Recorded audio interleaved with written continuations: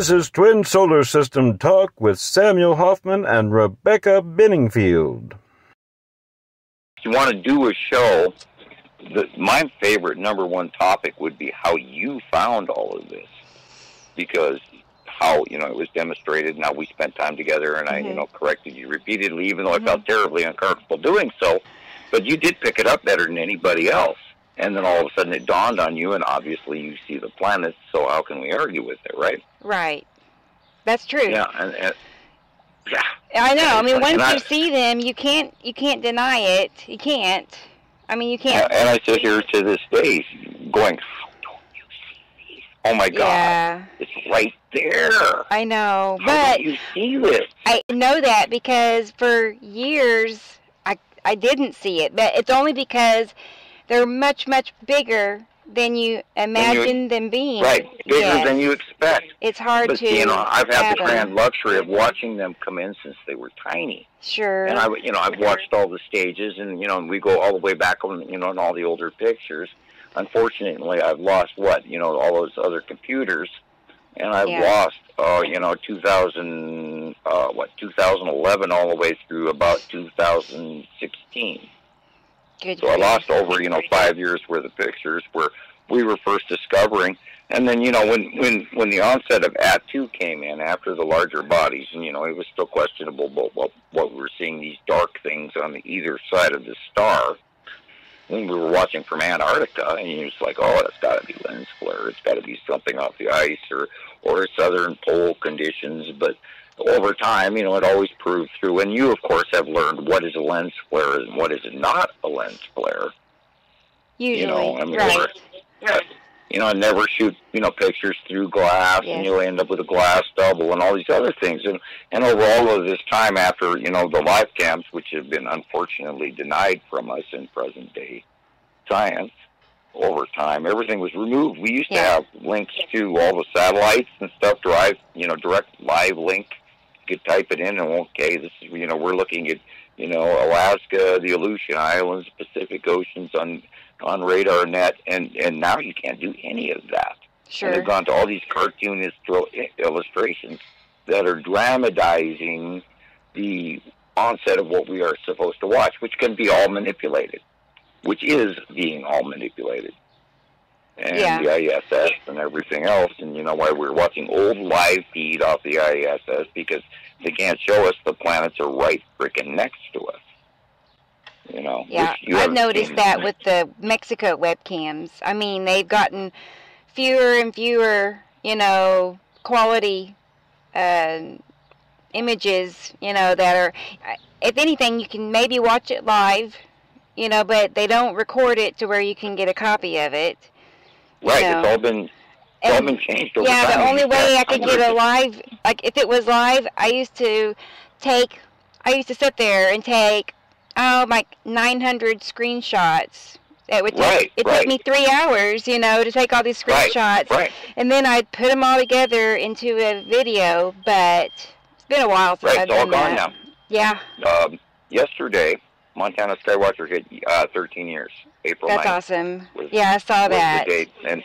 And I included, you and us, and because we're all sister sites and stuff, and the info is that many years old. So we have 13 years of documentation, which is 3 years past a doctorate of scientific study. Mm-hmm. So I chuckle at it. Anyone that wants to argue that we're incorrect is like, okay, Wilbur, No, I know, because most people, I mean, there are some out there, though, that spend a lot of time studying, they're out there, but most people don't spend more than a few minutes glancing over everything, and they decide within a few minutes whether it's real or it's not. They don't really study. Nor do they look past what's behind the center of the picture. We'll see, this illumination or cloud or whatever in dead center of the picture, and they don't look at anything beyond that, which is, my big thing about what's been always about the chemtrails. Mm-hmm. If you're looking at the chemtrails, you're not going to see anything behind it. 2 Uri photos when close pass happened, and these were huge, massive lightning storms that occurred, and everybody saw the lightning and the little asteroids in front causing the lightning, but nobody saw the absolute undefined unarguable planet of Atu standing there, and you're standing behind it. And, you know, I mean, let's talk about accuracy ratio. I'm never wrong, which is weird. Plus the fact that I see what's going on. Right. And we, you know, we've documented this for, you know, as of yesterday was 13 years. That really, like you said, how many years have gone by, you know, and you being this accurate about so many different things. I mean, that's what told me that you really are connected with all of this. Like, not just want to be, like, but you really are. Yeah. Because nobody else could do that. Nobody. Because, I mean, you got all the little lines, the dots, the street. I mean, you draw it in, the little and it's there. Sneaking on the bottom of the planet versus, I know. You know, the light illuminate. And that's what blows me away to this day, too, is the accuracy ratio, which is, you know, also, right. You know, and when we go back to the alien abduction crazy stuff that barely anyone would believe, and when they told me that I was going to be the guy that did this, you know, back in the 80s, 1983, 84, and here I am today. Yeah, that's so surreal. And all I did was start this up because I wanted to have accurate dailies. Because I wasn't, you know, everything we were getting off the internet was 2 weeks old, or in this case, what YouTube is talking now is almost 2 years to get recent information in major form. Correct? I've done the homework. I've shared it. It's all connected. It all fits. Well, you know, Velikovsky wrote a book, Worlds in Collision, and he was horrendously discounted. But he didn't actually focus on the important part of the electrical universe issue, where the planetary bodies would discharge between each other, including the object cluster group, which is like a capacitor or an electron cluster, where the close passes are reacting to our planet with this electrical discharge and the ion electron superhighways between the larger bodies and all of that. Right. And he didn't expunge on it well enough for his theories to actually gather the idea of people around him to understand it. He spoke in a larger realm within the solar system, but not the universe, like the electrical universe, and how Einstein believed it were gravitational, and so did can't think of his Newton. Einstein and Newton believed that it was local and gravitational, when in fact we're electrical and we're a compound. It's not just rocks in space doing this, that, and the other thing. It's actually a connected group of two groups joined with Immaru, the back, you know, the big gas giant holding two stars, blah, blah, blah. And of course, for anyone that wants to understand that, they have to actually do some of the homework. You can't just hand it, like it took you how long to understand that? Years. Yeah, years. Like 6 years now. Yeah, it's confusing because there's so much. And I've always really seriously, drastically tried to only talk about what our site and your site have proven over time. I'm not going to, you know, well, you know, we have this conspiracy theory that says this purple shit just flew by. Well, no. We only talk about stuff that we've had time proven, you and me. And other sites, Alaska Skywatcher, and of course Planet X Hunter, and Andy Poll in the UK, and Petty over in Hungary, and folks up in Alaska, and folks in Indonesia, and folks in Australia, and over the years in Sweden and Holland and France, and I could go on and on. Why can't you? People can't even call me from Europe, and there's all this stuff stopping the truth that we took the time to prove. Yeah. And we did, and I say we because I include you. You've done a phenomenal, excellent job, and I hope you get most of your material back, and I hope it's somewhere in a cloud for you.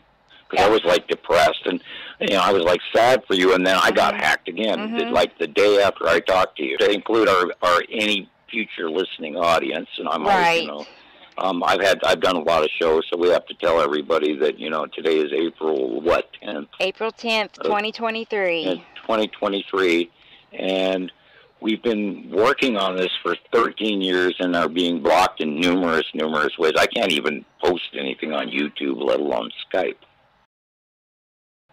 the world, it's happening all over, and we don't get that information because it's happening over in China, it's happening over in France. Yeah. Last week in Europe was really scary.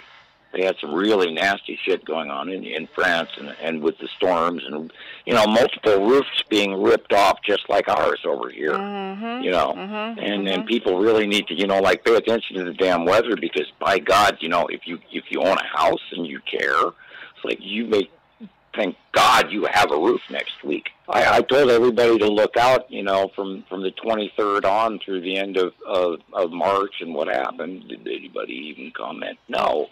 And how many people died? You know, right. I can't save everybody, but I try. I'm not wrong. And it's just like, God, people, you gotta see. And, you know, what really kills me is the fleets of ships over the top of Earth right now, and nobody gets it. Nobody says anything. I thought this was going to go viral, 2 years ago? The two main cubes is the Texas cube and the long box cube. The Texas cube got here in 2015 over Texas from deep space. The support craft parking garage long box cube got here in 2017. Okay. The space tube has been sighted again for like 2 weeks, 3 weeks again. And it, of course, is on the right-hand side of the sun, and it's been close orbit, but yet distance in the middle right-hand side. I think that's there to pick up the like a storage facility that they're going to ship away, like a shipping container. Is there multiple space tubes or one? I've only seen one, but then there could be smaller ones and bigger ones. We've seen smaller orbs, we've seen multiple orbs, but the Empire orb, of course, is back, and it showed up in. There was some sightings on Montana Skywatcher where it was hiding in a crossover on the right-hand side of light in the shadows. Of course, along with the long box cube and multiple triangular star destroyers, which are, of course, massive compared to anything we own. And those are, you know, a dime a dozen, and there are hundreds, if not thousands of those. That's why I always say fleets, plural, because there's more than one fleet here. And we've seen the offload ever since they came out of hiding. Right. So what about all of the smaller cubes? Oh, the support craft. And we've seen docking stations for fighter craft. Yeah. And the docking stations are empty. And sometimes the docking stations have 3 or 4 in there. And I saw the American Space Wheel here again recently, which I've only seen like 3 groups of sighting in the last 7 years, which is the American Earth station where the Space Force is probably being sent to. But I don't have confirmation of that, and I know that they're probably in line with Nibiru, but I don't know. I know that Russia is probably talking to a faction. I know China is probably talking to a space faction. I know they have a star ring where things fly through, but I don't know about Russia. But, you know, it's hard for me to make suppositions. And I know that the Empire Orb is a different faction than the Anunnaki/Nibiru Sarru people. And I know the Federation is here, along with other ships that we're seeing new. There's new ships showing up, too, we've never seen before. And I'm gathering those in a file, and once we see enough evidence of that, then I will share what we've learned from them. You know me, I try not to talk about things until I get at least 3 to 5 sightings. Well, you know how many times I've said, I don't know for sure. Yeah. And, I try not to go there, because, oh, God, there's the shit I could tell you that would turn your hair white tomorrow by what I think, not by what I know. There's a big difference, although I've learned the hard way a lot of stuff. Because, you know, I have actually met 3 alien races face-to-face, and they are quite real. You know, there are billions of races out there. There's not just 3 or 4 guys in a tiny little craft going by, you know. There's thousands, millions, billions. Wow. And the thing that people don't understand is, you know, not all universes are the same age. Everybody thinks the Big Bang happened and that was it. Space rocks everywhere. Oh, shit. No, that's our local Big Bang. There are universes and cosmos and galaxies that are far, far, far older than we can even imagine. And there are races that have technology that we could never even touch or fathom. And there are billions of races out there. And of course, my information comes from off planet. Wow. I am not making suppositions. And this is why I started talking, because people came to me and I went, oh shit, what do I do with this? Yeah. Who do I trust, and how do I share this faction that, I have to worry about whether or not I'm being told the truth. And frankly, to this day, I've never fully trusted anybody, including the U.S. government. Sure. And that's why I walked from them in 1980, and they brought me back to Montana in handcuffs. Were you working with the government when you met the alien races, or was that different? The first time, no. When I was 9, I had an approach from the faction that's involved with the Empire Orb. And they are a reoccurring faction that's been around to Earth many, many times prior to Nibiru coming back, which is the separate Anunnaki faction. I was approached by another faction, and I'm not at liberty to share that yet because people are not ready for that information. Because when I tried to share it, people freak out and turn against me. How do I tell people that I can take away the religion of Earth and I can change physics tomorrow? I can't just tell people that, and yet, guess what? Which is what happened to me in 1980 when I got abducted by the U.S. government, and then they asked me how did I write my paper, and then I told them, and then they got mad at me because I broke and ripped out the rug from their basic science of everything that they believed with, the equations of Einstein and Newton.